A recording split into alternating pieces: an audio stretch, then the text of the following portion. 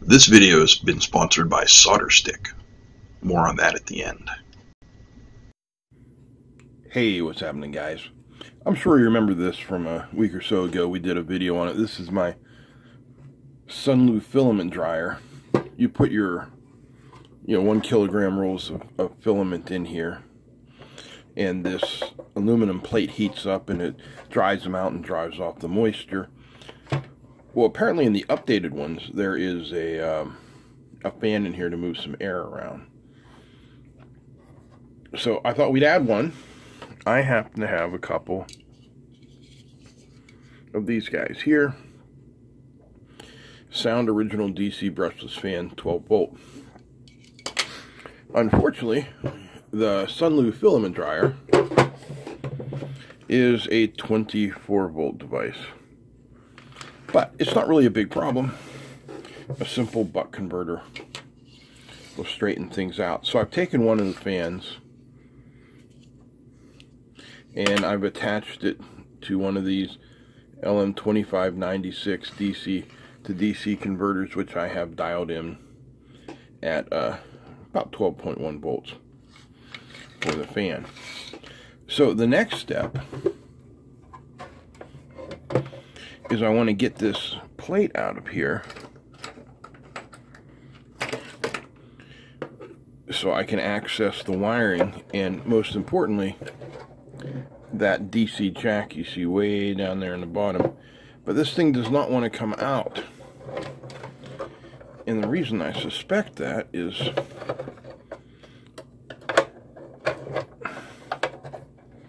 the wiring.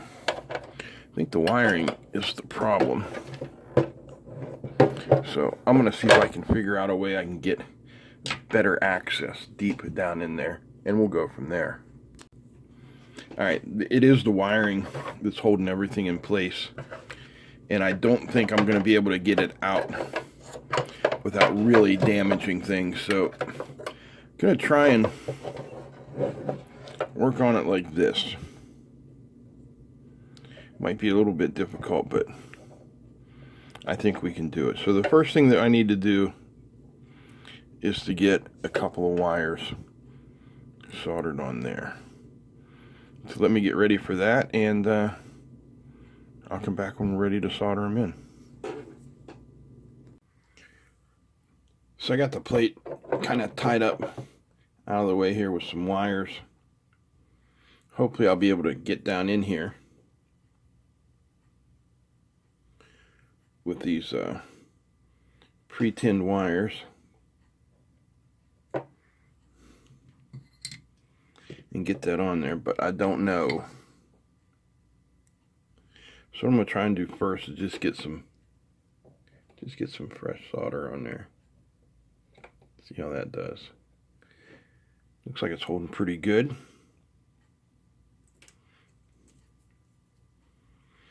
Just want to heat this up a little bit. Preheat it.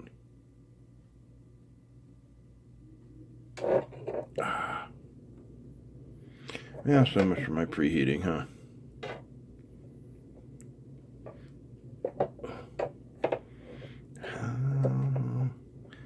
How am I going to get in here?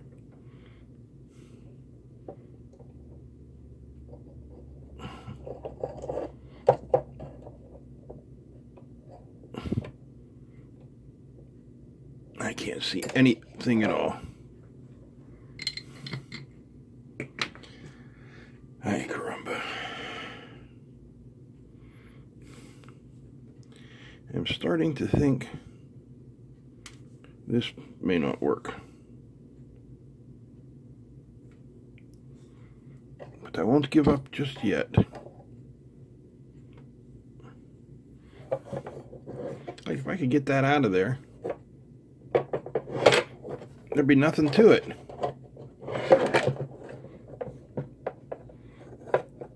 Oh, wait a minute.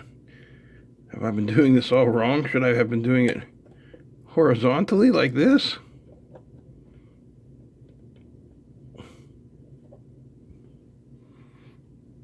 Dear Lord, I think I've been doing it wrong. Now, I want to get this off of here without moving it. I don't think that worked.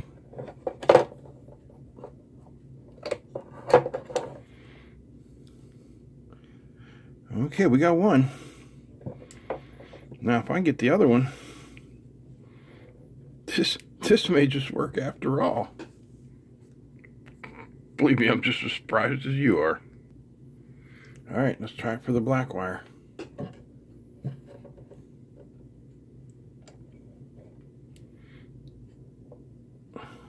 I know you can't see down in there. I'm sorry.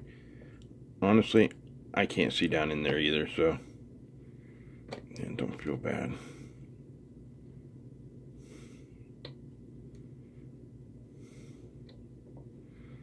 Didn't get it.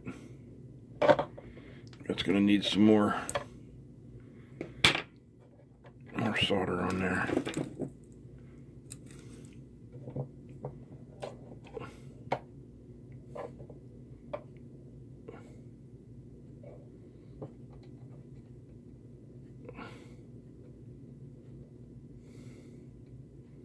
There we go.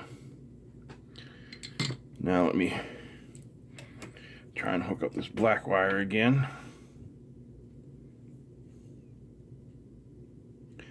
And we might be getting somewhere.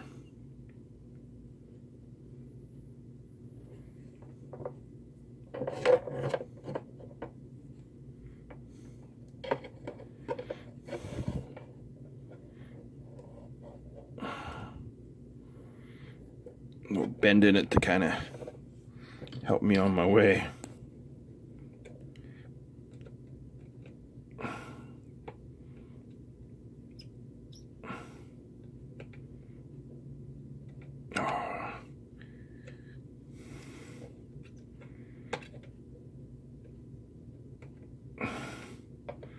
Maybe. Maybe.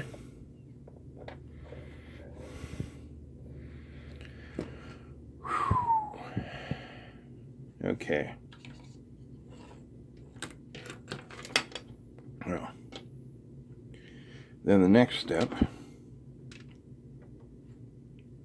will be to get these soldered onto the buck converter. Okay, so hopefully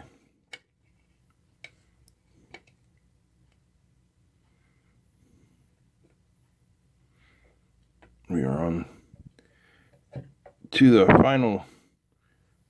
final parts of this little project here.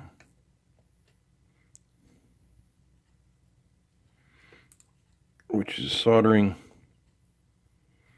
our power wires. Man, I don't know if it's a tip or what with this soldering iron. It just doesn't seem to have a lot of thermal mass.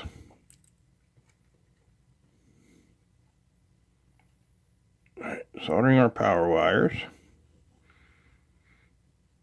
And these should be the end of our connections. And we should be ready to go.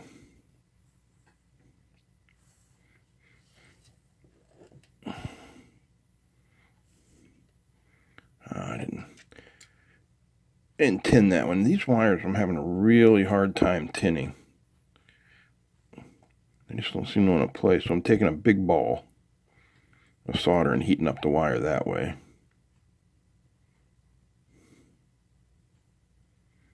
She's still not really.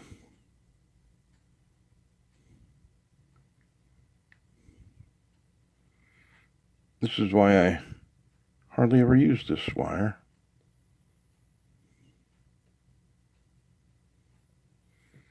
Alright, I'm going to cut just a little tiny piece of that tip off of there. I didn't like the way it was looking.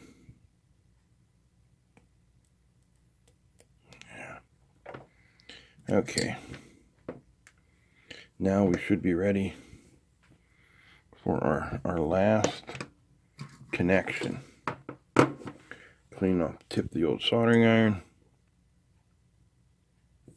A little solder on it for thermal transfer there.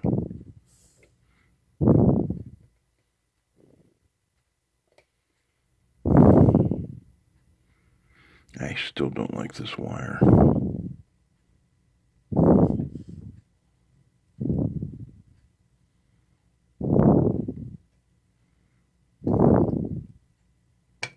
It is wire. I don't know what's up with it. It just doesn't seem to want to play fair, play nice, however you want to say it. Come on, get in there.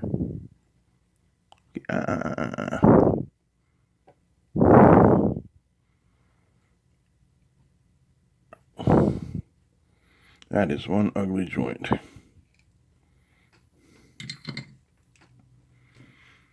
But what I want to make sure is when I plug this on that it's going to work. So let's zoom out here.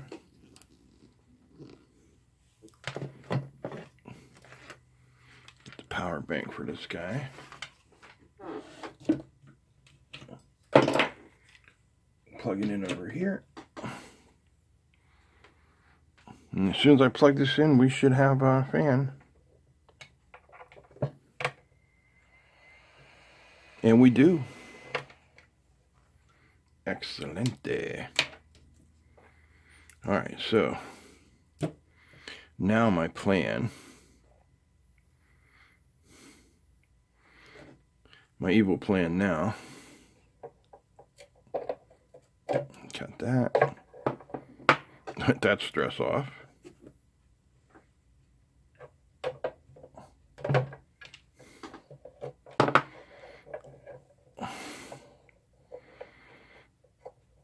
Still being somewhat ginger here, as much as my chubby sausage-like fingers will allow. Come on, get in there. Alright, so now I want that back in there.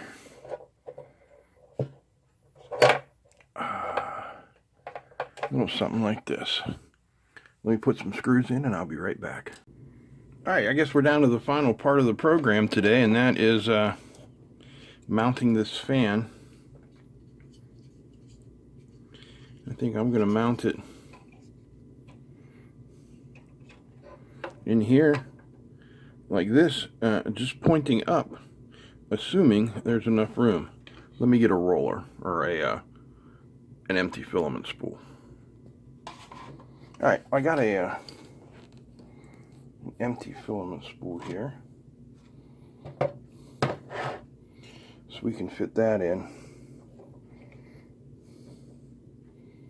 And what I want to see, basically,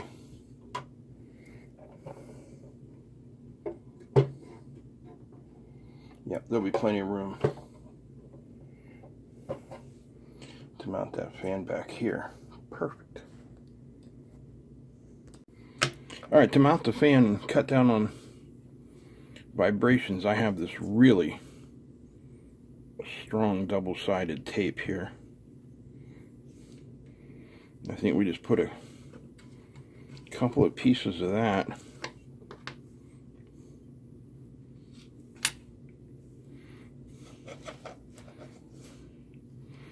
This is real thick, padded, double-sided too, so that'll be real nice makeup for any,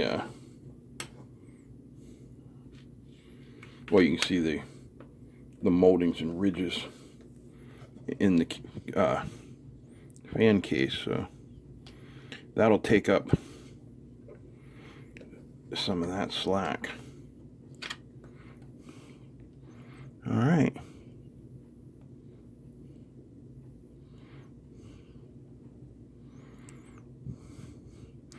This is the part I'm never any good at, was separating these. Come on. Ah. Almost. There we go. There's one. One more to go. You can watch me struggle. Normally I shut the camera off for this kind of stuff, but I figure what the heck, we're all friends here.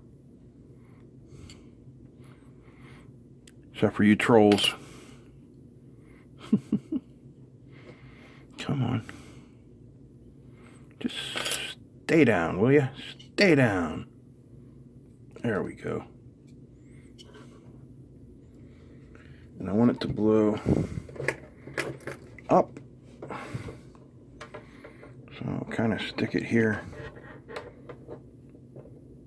like that. I know you can't see. Well, there it is.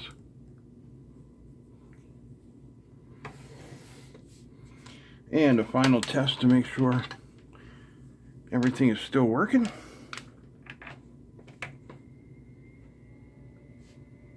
I hear the fan blowing.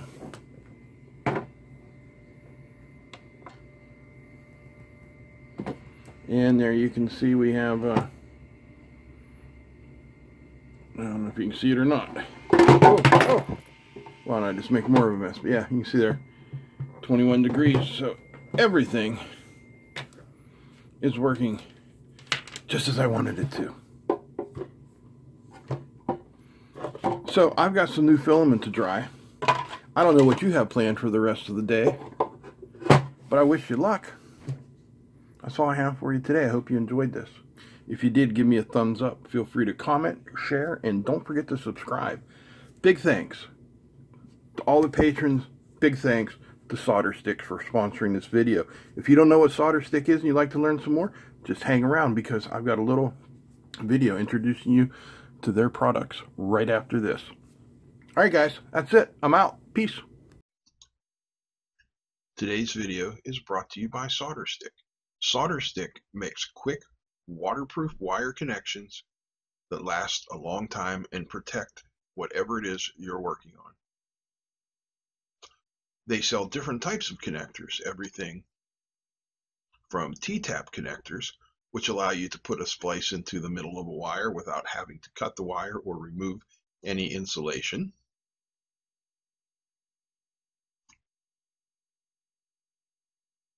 Waterproof melt butt connector kits.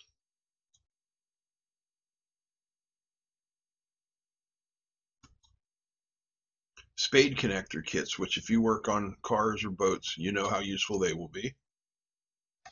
And the same goes for ring connectors. When you need to connect a wire to something with a nut and a bolt, this is simply the way to do it. SolderStick. Remember them for all of your wire connection needs. There's a link down below for a discount.